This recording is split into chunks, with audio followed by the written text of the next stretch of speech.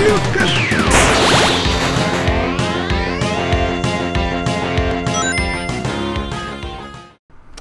hey guys, Adam Blue with another week in gaming. This looks a little weird. I'm doing this real quick. Yeah, I'm wearing glasses. I normally don't.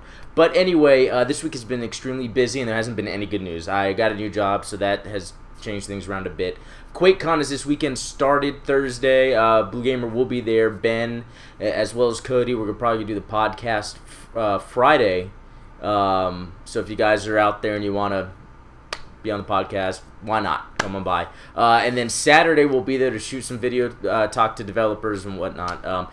As for news this week, Capcom announced 13 new titles, and they're all mobile, online titles.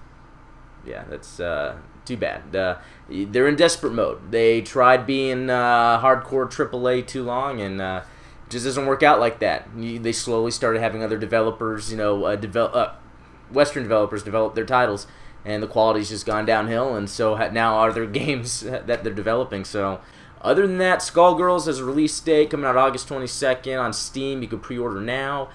As for that, that is really about it. Maybe see you guys at QuakeCon. I don't know. All right. Woo!